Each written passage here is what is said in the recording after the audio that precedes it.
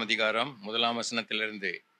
அவர்கள் எருசலேமுக்கு சமீபமாய் சேர்ந்து ஒலிவமலைக்கு அருகான பெத்பகே பெத்தானியா என்னும் ஊர்களுக்கு வந்தபோது அவர் தம்முடைய சீஷரில் 2 பேரை நோக்கி, உங்களுக்கு எதிரே இருக்கிற கிராமத்துக்கு போங்கள். அதில் பிரவேசித்தவுடனே மனுஷர் ஒருவரும் ஒரு காலம் ஏறியிராத ஒரு கழுதை குட்டியை கட்டியிருக்க காண்பீர்கள். அதை அவிழ்த்து கொண்டு வாருங்கள். ஏன் இப்படி செய்கிறீர்கள் என்று ஒருவன் உங்களிடத்தில் கேட்டால், இது ஆண்டவருக்கு வேண்டும் என்று சொல்லுங்கள். உடனே அதை அவ்விடத்திற்கு அனுப்பி விடுவான் என்று சொல்லி அவர்களை அனுப்பினார். அவர்கள் போய் வெளியே இருவழி சந்தியில் ஒரு வாசலருகே கட்டியிருந்த அந்த குட்டியை கண்டு அதை அவிழ்த்தார்கள். அப்பொழுது அங்கே நின்றவர்களில் சிலர், நீங்கள் குட்டியை அவிழ்க்கிறது என்ன என்று கேட்டார்கள்.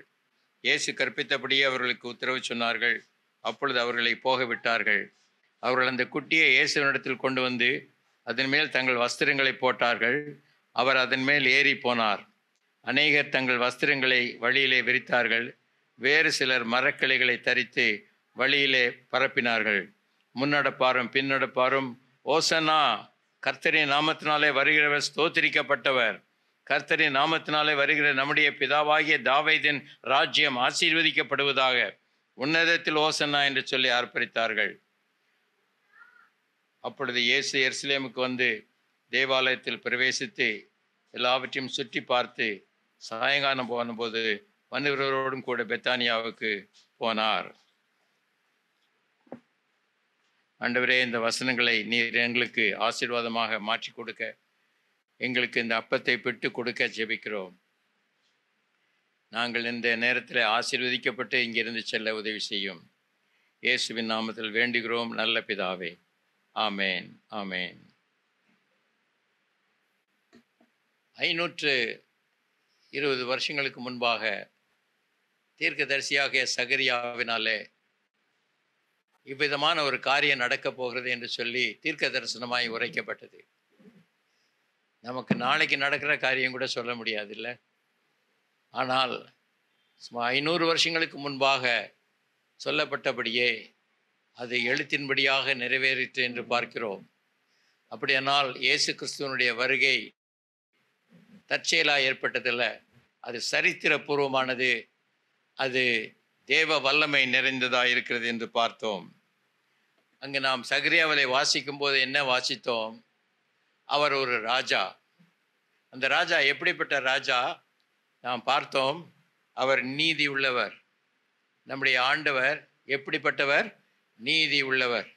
ஆகவேதான் அவர் பாவத்துக்கு தண்டனையை யாராவது பாவம் செய்யாத ஒருவர் அனுபவிக்க வேண்டும், அப்பொழுதுதான் பாவம் செய்தவர்களுக்கு மன்னிப்பு கிடைக்கும் என்று சொல்லி அவர் தம்முடைய குமாரனா இயேசு கிறிஸ்துவை அனுப்பி அவர் நமக்காக பாவ பிராயச்சித்தம் செய்தார். He had to send his son to die in our place. Only a sinless person can take the punishment for our sins. So the Lord God, the Father, sent his one and only Son to die for us on the cross. That's why we read, if he has given his own and only Son for us, will he not give us all other things? தம்முடைய சொந்த குமாரனையே கொடுத்தவர் அவரோடு கூட மற்ற எல்லாவற்றையும் நமக்கு அருளாதிருப்பது எப்படி என்று வேத வசனம் சொல்கிறது. இன்றைக்கு உங்கள் தேவை என்ன தேவையாக இருந்தாலும் யோசித்து பாருங்க. சொந்த பிள்ளையவே கொடுத்தவர் வேறு நன்மையை நமக்கு கொடுக்காம விட்டுருவாரா? கண்டிப்பாக கொடுப்பாரு. கேளுங்கள், அப்பொழுது உங்களுக்கு கொடுக்கப்படும். அவர் நீதி உள்ள ராஜாவாக இருந்தபடியினால் இயேசு கிறிஸ்து நமக்காக நம்முடைய இடத்துல நம்முடைய ஸ்தானாபதியாக சிலுவையில் மறிக்க வேண்டியிருந்தது. அவர் அதை ஏற்றுக்கொண்டார். கெத்செமனேயிலே அவர் முக்கியமான ஒரு தீர்மானம் எடுத்தார். பிதாவே, இந்த பாத்திரம் என்னை விட்டு நீங்க கூடுமானால் அது நீங்கும்படி செய்யும். அந்த பாத்திரம் என்ன? நம்ம எல்லாருடைய பாவங்கள், நீங்களும் நானும் செய்த எல்லாருடைய பாவங்கள் இயேசுவின் மேல் சுமத்தப்பட்டது. இயேசு பாவம் ஆனார். இயேசு பாவியாகவில்லை, இயேசு பாவமானார். நம்முடைய எல்லாருடைய பாவங்கள் அவர் மேல் வைக்கப்பட்டது. அப்பொழுது பிதாவின் முகம் அவருக்கு மறைக்கப்பட்டது. ஏனென்றால் அவர் பாவத்தை காணக்கூடாத சுத்த கண்ணர். அப்பொழுதுதான் அவர் கதறினார், என் தேவனே என் தேவனே, ஏன் என்னை கைவிட்டீர்? இதுவரைக்கும் இருந்த ஐக்கியம் இப்பொழுது இவ்விதமாக இந்த பாவத்தினாலே பிரிக்கப்பட்டதே என்று சொல்லி கதறினார். ஆனால் ஆண்டவர் அதை ஏற்கனவே தீர்மானித்து வைத்திருந்தார். அதே விதமாய் தன்னை அதற்காக அவர் முழுவதும் ஒப்பு கொடுத்தார். அதை முடித்த பிறகு இட் இஸ் ஃபினிஷ், அது முடிந்தது என்று சொன்னார். ஆண்டவருக்கு ஸ்தோத்திரம். அவர் வந்த நோக்கம் நிறைவேறிவிட்டது. நாம் யோவான் 17:4 அதான் வாசிக்கிறோம்.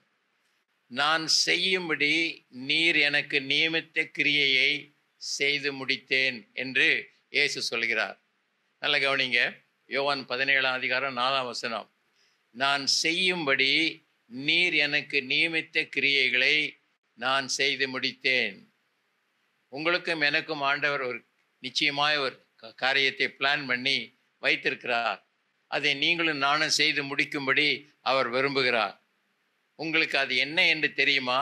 அது ஒவ்வொருவருக்கும் தனிப்பட்ட விதத்தில் இருக்கக்கூடிய தேவனுடைய திட்டம். அந்த திட்டத்தை நிறைவேறும்படி தேவன் விரும்புகிறார். அந்த திட்டத்தை நீங்களும் அறிந்து அதை செயல்படுத்தி முடிப்பதுதான் தேவனுக்கு மகிமையை கொண்டு வரும். நான் பூமியிலே மகிமைப்படுத்தினேன், நான் செய்யும்படி நீர் எனக்கு நியமித்த கிரியையை செய்து முடித்தேன் என்று சொல்லுகிறார். நாம் எப்படி அவரை மகிமைப்படுத்த முடியும்? அவர் நமக்கு நியமித்த கிரியை செய்து முடிக்கும் போதே அதை அறியாதவர்கள் கேட்டு பெற்றுக்கொள்ள வேண்டும். ஆண்டவரே, என்னை குறித்து உம்முடைய சித்தம் என்ன, அதை நான் நிறைவேற்ற விரும்புகிறேன் என்று சொல்லி நாம் அவருக்கு ஒப்பு கொடுக்க வேண்டும். அவர் நீதி உள்ளவர். இரண்டாவது, அவரை பற்றி அந்த சகரியாவிலே வாசிக்கிறோம், அவர் ரட்சிக்கிறவர். பாவத்திலிருந்து மனுஷரை ரட்சிக்க வல்லவர் ஆண்டவராய் இயேசு ஒருவர் தாமே. அப்போஸ்தலர் 4:12 சொல்லப்பட்டிருக்கிறது, அவருடைய நாமமே இல்லாமல் வானத்தின் கீழே நாம் ரட்சிக்கப்படும்படிக்கு வேறு ஒரு நாமமும் கட்டளையிடப்படவில்லை. யோவான் 14:6 சொல்லுகிறது, நானே வழியும் சத்தியமும் ஜீவனுமாயிருக்கிறேன். I am the way, the truth and the life. No man can come to the Father except through me. என்னாலே இல்லாமல் ஒருவனும் பிதாவினிடத்தில் வர முடியாது. The sad thing today is crores of people not knowing the true God are going after man-made gods and worshipping them. இந்த தேவனை, உண்மையான தேவனை அறியாத ஜனங்கள், கோடிக்கணக்கான ஜனங்கள் நம்முடைய தேசத்தில் பக்தி வைராக்கியத்தோடு போய் தாங்களே செய்த அந்த விக்கிரகங்களை தேவன் என்று சொல்லி ஆராதித்து கொண்டிருக்கிறார்கள். நம்முடைய ஜனங்கள் பக்தி வைராக்கியம் உள்ளவர்கள். வெள்ளிக்கிழமை செவ்வாய்க்கிழமை ஒழுங்காக பூஜை செய்கிறோம் என்று சொல்கிறார்கள். அவ்விதமாக எல்லாவற்றையும் செய்து பக்தி வைராக்கியத்தோடு இருக்கிறவர்கள். ஆனால் உண்மையான தேவனை அறியாதபடி இருக்கிறார்கள். அவர்களுக்கு யார் போய் சொல்லுவா? அவர்களுக்கு யார் இந்த சுவிசேஷத்தை கொடுப்பா? உண்மையான தேவனை யார் அவர்களுக்கு அறிவிப்பார்கள்? நானும் நீங்களும் தான் அதற்கு உத்தரவாதம் செய்ய வேண்டும். அவர் மூன்றாவது தாழ்மை உள்ளவர் என்று சொல்லி நாம் பார்க்கிறோம். அவர் மிகுந்த தாழ்மை உள்ளவர். சின்ன பிள்ளைகள் குழந்தைகள் கூட அவரிடத்தில் சந்தோஷமாய் போய் அவரோடு கூட விளையாடுகின்றன. அவர் எல்லாரையும் ஏற்றுக்கொண்டார். சிறுபிள்ளைகளை என்னிடத்தில் வருவதற்கு இடம் கொடுங்கள் என்று சொல்லி அவர்களை ஏற்றுக்கொண்டார். ஆண்டவர் அப்படிப்பட்ட ஒரு தாழ்மை உள்ள குணம் உள்ளவர். என்னிடத்தில் வருகிறவனை நான் புறம்பே தள்ளுவதில்லை என்று சொன்னவர். அவ்விதமாய் நம்மை ஏற்றுக்கொள்ள சித்தமாய் இருக்கிற ஆண்டவர். அந்த ஆண்டவர் நம்மை ரட்சிக்கிறவராய் இருக்கிறார். எதிலிருந்து? பாவத்திலிருந்து நம்மை ரட்சிக்கிற ஆண்டவராய் அவர் இருக்கிறார். நம்முடைய பாவங்களை மன்னித்து நமக்கு ஆண்டவருடைய ராஜ்யத்திலே பங்கு பெறும்படியாக நமக்கு செய்தவர்.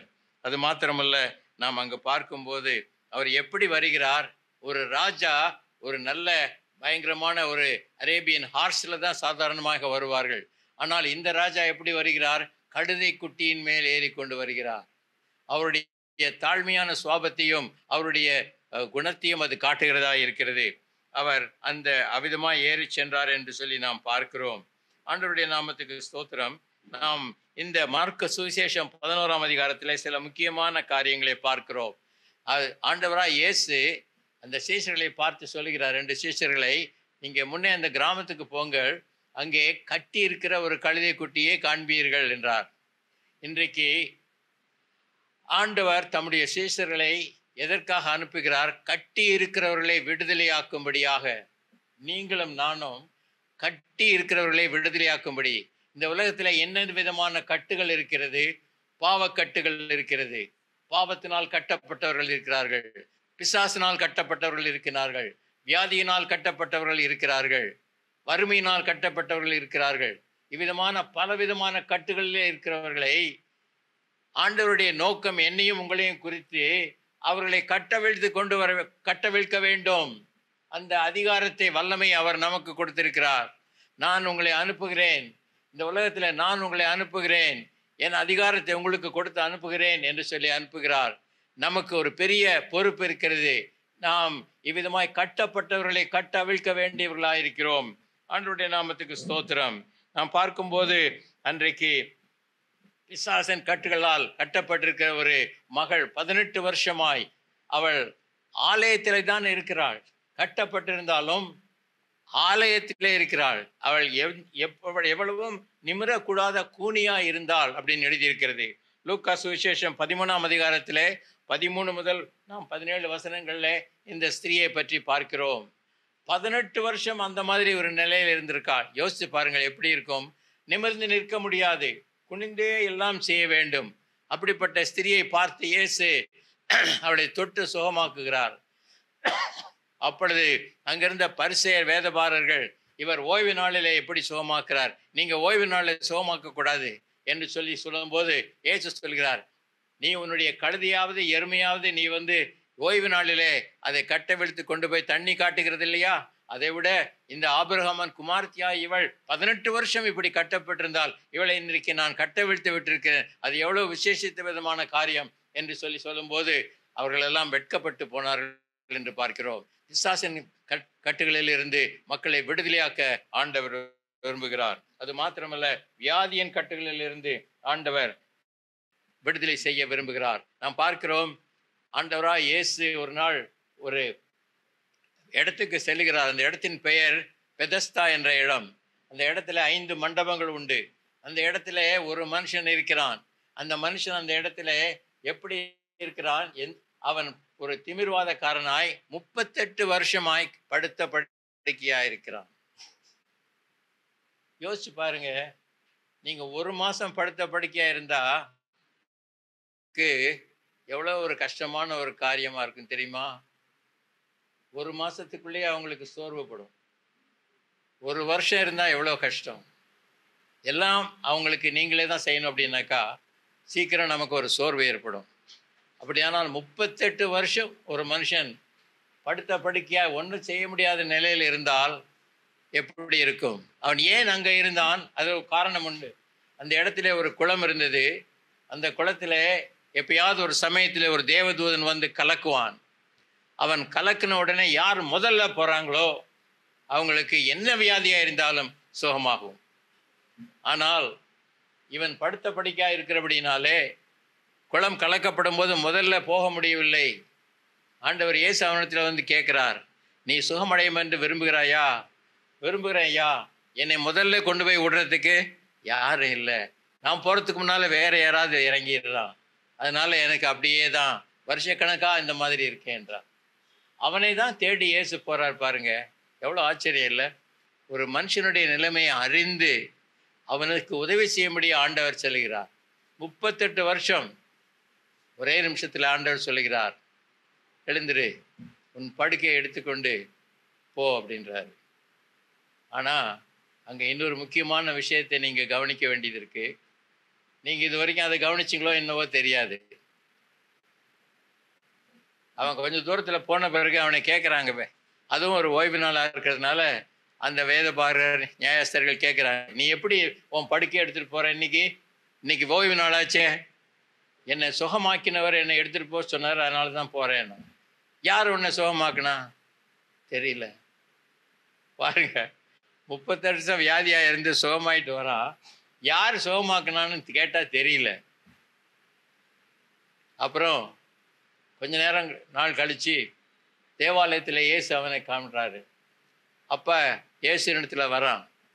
அப்போ இயேசுனிடத்தில் அவன் பேசும்போது ஆண்டவர் சொல்கிறாரு, இங்கே தான் முக்கியமான ஒரு பாயிண்ட் இருக்குது, நீங்கள் கவனிச்சு கொள்ளுங்க.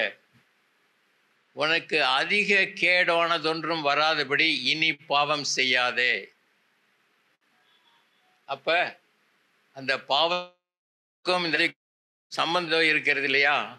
ஆகவே தான் ஆண்டவர் சொன்னார், இனி அதிக கேடானதொன்றும் உனக்கு வராதபடி பாவம் செய்யாதே. இது முக்கியமான ஒரு காரியம். Maintaining your healing is important as receiving your healing. உன் சுகத்தை பெறுவது மாத்திரம் இல்லை, அதை மெயின்டைன் பண்ணி கொள்வது உனக்கு ரொம்ப அவசியமான ஒரு காரியமாக இருக்கிறது. அது மாத்திரமல்ல, நாம் பார்க்கிறோம் பயத்தின் கட்டுகளிலே சிலர் மாட்டிக்கொண்டிருக்கிறாங்க. ஆனால் ஏசாயா 41:10 வசனத்தில் நாம் பார்க்கும்போது என்ன சொல்றார்? நீ பயப்படாதே. ஆண்டவர் அடிக்கடி நமக்கு சொல்லுகிற வாசனம், நீ பயப்படாதே, நான் உன்னுடனே இருக்கிறேன். ஆண்டவர் நம்மோடு இருக்கிறதுனால நாம் பயப்பட வேண்டிய அவசியம் இல்லை. அவர் சொல்கிறார், நான் உன்னை பலப்படுத்தி உனக்கு சகாயம் பண்ணுவேன், என் நீதியின் வலது கரத்தினால் உன்னை தாங்குவேன். I am with thee, be not dismayed, for I am thy God. I will strengthen thee, yea, I will help thee. I will uphold thee with the right hand of my righteousness. நீ எங்கிருந்தாலும் பயப்பட வேண்டியதில்லை, ஏனென்றால் ஆண்டவர் உன் கூட இருக்கிறார். அந்த நம்பிக்கையோடு இருங்கள். The Lord is with you. ஆண்டவர் உன்னோடு இருக்கிறார். கடைசியா போகும்போது மத்தேயு 28 கடைசி வசனத்தில் அவர் என்ன சொல்லிட்டு போறாரு? இதோ உலகத்தின் முடிவு பரியந்தம் சகல நாட்களிலும் நான் உங்களுடனே கூட இருக்கிறேன். இருண்ட கண்டம் என்று சொல்லப்படுகிற ஆப்பிரிக்காவிலே அதை எக்ஸ்ப்ளோர் பண்ணி போன மிஷினரிகளிலே ஒரு முக்கியமான மிஷினரி டேவிட் லிவிங்ஸ்டன். அந்த ஊரிலேயே அங்கேயே இருந்து அங்கே அந்த சீதோஷ்ணம், அந்த விதமான கஷ்டங்கள் எல்லாவற்றையும் அனுபவித்து கடைசியில் அவர் அங்கேயே மரித்து போனார். அவருடைய மரித்த அன்றைக்கு அவர் முழங்கால் படியிட்டு ஜெபித்து கொண்டிருக்கிறார். அவருடைய பைபிள் திறந்து வைத்திருக்கிறது. அந்த இடத்துல இந்த மத்தேயு 28 அந்த கடைசி வசனத்தில் the words of a gentleman அப்படின்னு எழுதியிருக்கு. அதாவது இந்த வார்த்தை என் வாழ்க்கையில உண்மை, இதை சொன்னவர் ஒரு உண்மையுள்ள மனுஷன் என்று சொல்லி அவர் அந்த இடத்துல ஆண்டவரை மகிமைப்படுத்தினார். அவர் அந்த இருண்ட கண்டத்தை இந்த உலகத்துக்கு வெளிப்படுத்தின ஒரு பெரிய மனுஷனாக இருந்தார் டேவிட் லிவிங்ஸ்டன். அவருக்கு அந்த பெரிய தைரியத்தை அந்த இருண்ட கண்டத்துக்கு போய் ஆராய்ச்சி செய்வதற்கு உதவி செய்தது அந்த வார்த்தை, இயேசுவினுடைய வார்த்தை. அதே வார்த்தை தான் எனக்கும் உங்களுக்கு இருக்கு. ஆனாலும் நாம் என்ன செய்யறோம்? என்ன செய்யறோம்? தைரியமா இருக்கமா? பயப்படுறோம். பயப்படாதேன்னு சொன்னா கூட பயப்படுறோம்.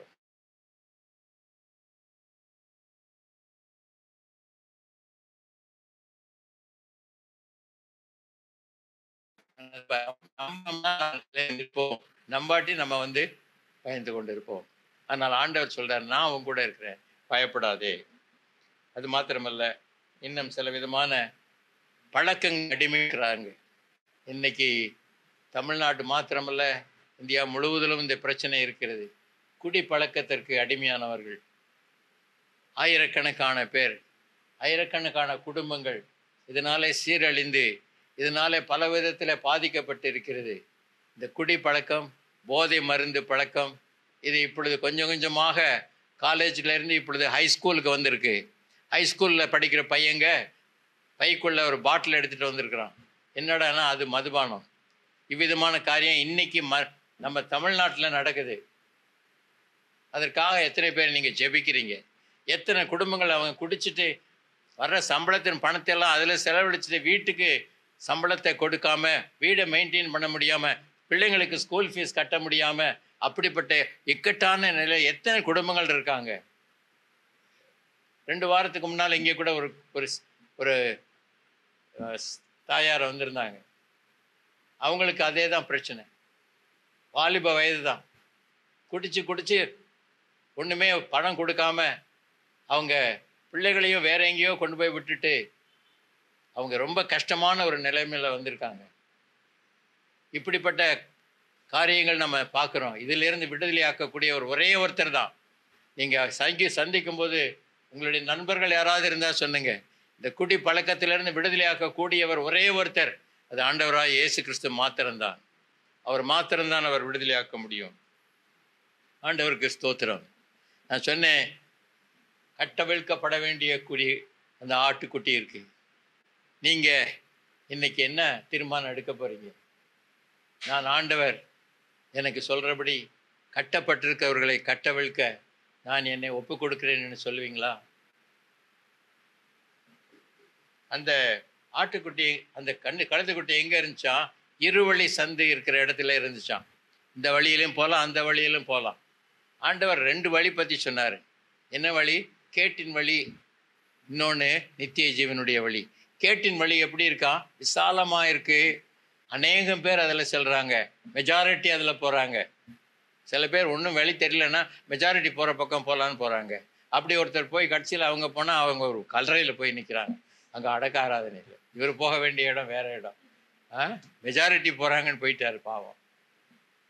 கேட்டுக்கு போகிற வாசல் வழி விசாலமும், அநேகர் அதில் செல்கிறாங்க. ஆனால் நம்ம இடுக்கத்தின் வாசல் வழியாக பிரவேசிக்கும்படி சொல்கிறார். அது நித்திய ஜீவனுக்கு நம்ம எடுத்து செல்கிறது. அந்த வழிக்கு நாம் செல்ல வேண்டும் என்று ஆண்டவர் விரும்புகிறார். அது மாத்திரமல்ல, நாம் பார்க்கும்போது இந்த குட்டியானது ஆண்டவர் என்ன சொன்னார்? அது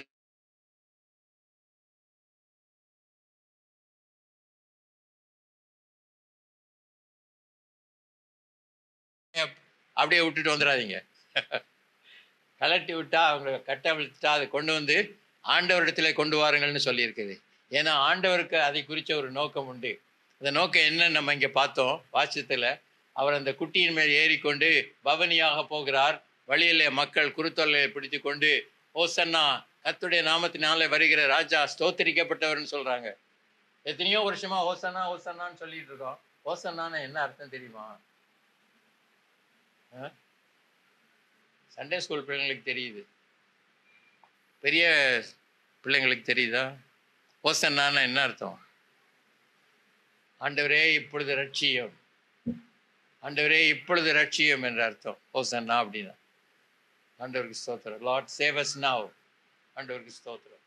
ஆண்டவரிடத்துல கொண்டு வந்து அங்கே ஓசன்னா என்று பாடுகிறாங்க. இயேசுவை ஏற்றி கொண்டு சென்ற கழுதை குட்டின்னு பார்க்குறோம். இந்த குட்டிங்களுக்கெல்லாம் சாதாரணமாக ஒரு இடத்துல நிற்க முடியாது. நீ கண்ணுக்குட்டியை பார்த்துருக்கீங்க, துள்ளிக்கிட்டே இருக்கும், சும்மா குதிச்சுக்கிட்டே இருக்கும், நிம்மதியாக ஒரு இடத்துல இருக்காது. அதுவும் இந்த இடத்துல இன்னொரு காரியம் போட்டிருக்கு. ஒருவரும் ஒரு காலம் ஏறி இராத. இது வரைக்கும் அந்த கழுதை குட்டி மேலே யாருமே பிரயாணம் செஞ்சதில்லை. அதை பழக்க வைக்கல. அது அந்த விதமாய் கொண்டு போகிறதுக்கு, யாரையும் கொண்டு போகிறதுக்கு அதுக்கு பழக்கம் கிடையாது.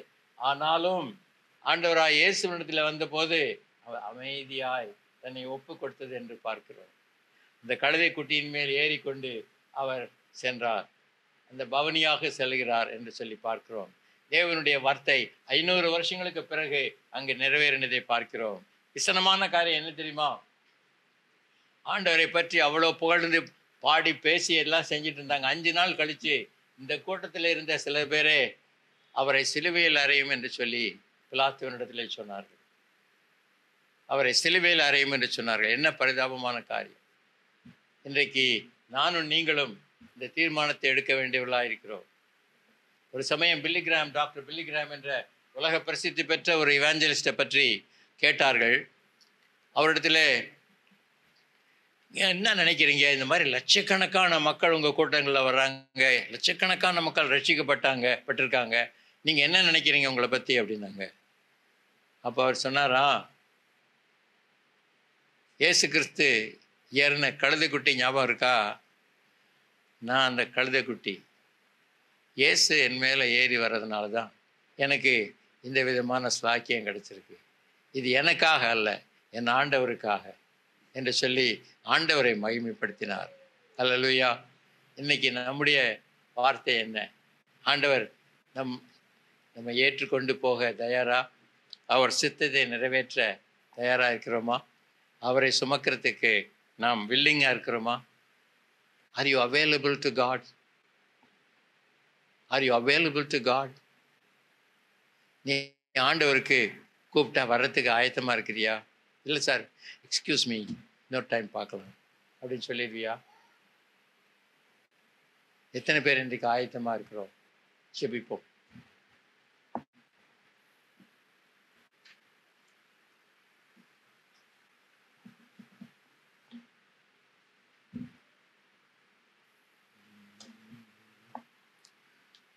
நாம் ஆண்டவரை உண்மையாய் நேசித்தோமானால் அவருக்கு நம்மை ஒப்பு கொடுப்போம். அவருடைய சித்தத்தை நிறைவேற்ற நாம் நமக்கு கொடுத்த இந்த சந்தர்ப்பத்தை உபயோகப்படுத்திக் கொள்வோம். இந்த உலகத்தில் அநேக கட்டப்பட்டவர்கள் இருக்கிறாங்க. அவர்களெல்லாம் விடுதலையாக்கப்பட வேண்டியது அவசியம். அதற்காகத்தான் என்னையும் உங்களையும் ஆண்டவர் தெரிந்து கொண்டிருக்கிறார். ஆனால் நீங்கள் அந்த காரியத்துக்கு உங்களை அவருக்கு அவைலபிள் ஆக்குவீர்களா? நீங்கள் போய் சகல சிருஷ்டிகளையும் சீஷராக்கி என்று சொல்லியிருக்கிறார். நீங்கள் போய், அப்படியானால் நாம் தான் போக வேண்டும். அவர்கள் நம்மை தேடிக்கொண்டு வரமாட்டார்கள். நாம் அவர்களை தேடிக்கொண்டு போக வேண்டும். நாம் போகிற இடத்திலே கட்டப்பட்டிருக்கிறவர்களை கட்டவிழ்க்க வேண்டும். அதற்கான அதிகாரத்தை லூக்கா 10:19 ஆண்டவர் நமக்கு கொடுத்திருக்கிறார். ஐ கிவ் யூ பவர் என்று சொல்லி, ஐ கிவ் யூ அத்தாரிட்டி என்று சொல்லியிருக்கிறார். இந்த கடைசி நாட்களில் இந்த கட்டப்பட்டிருக்கிற ஏராளமான மக்களை விடுதலையாக்க நான் என்னை ஒப்பு கொடுக்கிறேன், ஆண்டவர் என்னை உபயோகப்படுத்த நான் ஒப்பு கொடுக்கிறேன் என்று சொல்லுகிறவர்கள் உண்டா? இன்றைக்கி எத்தனை பேர் அப்படி சொல்ல போகிறோம்? ஆண்டவர் இன்றைக்கு நம்முடைய மத்தியில் இருக்கிறார். 2 பேர் 3 பேர் என்னுடைய நாமத்தில் எங்கே கூடி வந்திருக்கிறார்களோ அங்கே அவர்கள் மத்தியில் நான் இருக்கிறேன் என்று சொன்னவர், நான் விசுவாசிக்கிறேன் இங்கே நம்முடைய ஆலயத்தில் எப்பொழுது இருக்கிறார், நம்மை பார்த்து கொண்டு இருக்கிறார். என் நிமித்தமாக யார் செல்வார்கள் என்று சொல்லி கேட்டுக்கொண்டு நிற்கிறார். உங்கள் பதில் என்ன? நீங்கள் என்ன சொல்ல போகிறீங்க? ஆண்டவரே என்னை உபயோகப்படுத்தும் என்று சொல்லுவீங்களா? இல்லைன்னா ஆண்டவரே எனக்கு இந்த வேலையெல்லாம் வேண்டாம், எனக்கு அதெல்லாம் தெரியாது அப்படின்னு சொல்லி போயிடுவீங்களா? இந்த நாளிலே ஆண்டவருக்கு உங்களை ஒப்பு கொடுக்க ஆயத்தமா? ஆண்டவருடைய கரத்தில் உங்களை ஒப்பு கொடுப்பீர்களா? ஹல்லேலூயா, ஸ்தோத்திரம். Thank you Lord. ஹல்லேலூயா. ஆவியானவர் உங்களோடு பேசி கொண்டிருக்கிறார். ஆவியானவருக்கு செவி கொடுங்கள். ஆவியானவர் உங்களை உபயோகப்படுத்த ஒப்பு கொடுங்கள்.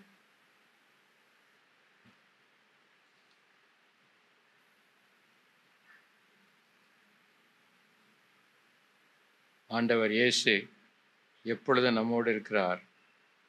இந்த இருள் சூழ்ந்த லோகத்தில் அவர் நம்மோடு கூட இருக்கிறார். அவர் இமைப்பொழுதும் தூங்காமல் கண்மணி போல் நம்மை காக்கிறவராக இருக்கிறார். ஆகவே நாம் பயப்பட வேண்டாம். இயேசு நம்மோடு இருப்பதனால் இருள் சூழ்ந்த லோகத்தில் நாம் இருக்கும்போதும் அவர் நம்மோடு இருக்கிறார் என்பதை ஞாபகம் வைத்துக் கொள்ளுங்கள். இருள் சூழ்ந்த லோகத்தில்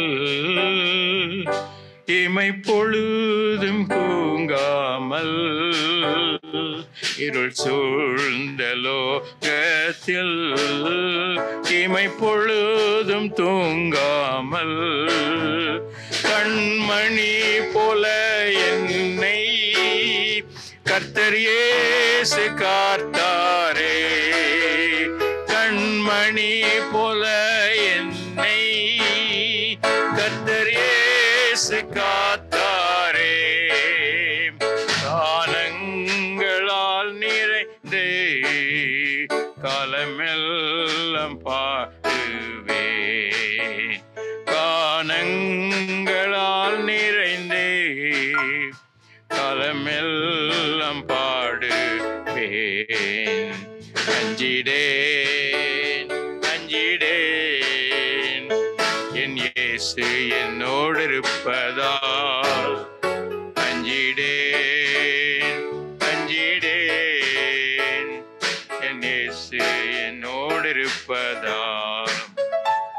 மரண பள்ளத்தாக்கில் நான் நடந்த வேளைகளில், மரண பள்ளத்தாக்கில் நான் நடந்த வேளைகளில், கர்த்தரே என்னோடு இருந்து தேற்றினார் தம் கோலினால். கர்த்தரே என்னோடு இருந்து தேற்றினார் தம் கோலினால். ஆயிரம் நிரம்பி வழிய அவையால் அபிஷேகித்தார். அஞ்சிடேன் அஞ்சிடேன் என் இயேசு என்னோடு இருப்பதால். அஞ்சிடேன் அஞ்சிடேன் என் இயேசு என்னோடு இருப்பதால். நான் உங்களிடத்துல ஒரு தாழ்மையான விண்ணப்பத்தை வைக்கிறேன். ஒருவேளை நீங்க போய் ஒரு ஒரு இடமா போய் கட்டவிழ்த்து வருவது சிரமமான காரியமா இருந்தா, நீங்க வரும்போது ஆலயத்துக்கு அவங்கள கொண்டு வாங்க. ஆலயத்துல இன்னும் வராதவங்க, ரட்சிக்கப்படாதவங்க, ஆண்டவருடைய அன்பை அறியாதவங்கள நீங்க கூட்டிட்டு வாங்க. அதுவே ஒரு பெரிய ஒரு வேலையா இருக்கும். அதை செய்யுங்க. அதன் மூலமாய் அநேகர் ஆண்டவராய் இயேசுவை ஏற்றுக்கொள்ள முடியும். ஆண்டவர் அதனால மகிமைப்படுவார். உங்கள் முயற்சி வீண் போகாது. நீங்கள் கர்த்தருக்குள் படுகிற பிரயாசம் விருதாவா இராது என்று அறிந்து எப்பொழுதும் அதில் பெருகுவீர்களாக. ஜெபிப்போம். ஆண்டவரே, உடைய கரத்தில் எங்களை ஒப்புக் கொடுக்கிறோம். ஆண்டவரே, இன்றைக்கு நீர் எங்களோடு பேசி இருக்கிறீர். கட்டப்பட்டிருக்கிற ஆண்டவரே அநேக ஆயிரக்கணக்கான ஆத்மாக்கள் உண்டு. அவர்களை கட்டவிழ்க்க முடியாத ஒரு பெரிய பொறுப்பை நீர் எங்களுக்கு தந்திருக்கிறீர். நீங்கள் போய் அதை கட்டவிழ்த்து கொண்டு என்னிடத்தில் கொண்டு வாருங்கள்னு சொன்னீங்க. உம்மிடத்தில் நாங்கள் அவர்களை கொண்டு வர வேண்டிய ஆண்டவரே ஒரு கட்டளையை கொடுத்திருக்கிறீர். ஆண்டவரே, அந்த கட்டளைக்கு கீழ்ப்படிந்து நாங்கள் உம்முடைய சித்தத்தை நிறைவேற்ற எங்களுக்கு உதவி செய்யும். ஆண்டவரே, நாங்கள் இந்த காரியத்தில் இனியும் அசம்பந்தமாக இராதபடி உம்மிடத்திலே ஆத்மாக்களை கொண்டு வருகிறவர்களாக இருக்கும்படி கிருபை செய்யுங்கப்பா. அவர்களுக்காக ஜெபிக்கிறவர்களாக இருக்கும்படி கிருபை செய்யுங்கப்பா. எங்கள் வீடு அவர்களுக்காக திறந்து வைக்கப்பட்டிருக்கும்படி ஜெபிக்கிறோம் அப்பா. ஆண்டவரே, குறைவுள்ளவர்களுடைய குறைவை நீக்கும்படியாய், எங்களால் ஆனதை நாங்கள் செய்யும்படியாய், எங்களுக்கு உதவி செய்யும்படியாய் ஜெபிக்கிறேன் ஐயா. உங்களுடைய கிருபை எங்களுக்கு தாரும். உங்களுடைய அன்பை எங்களுக்கு தாரும். தேவ அன்பை எங்கள் உள்ளத்தில் ஊற்றுங்க.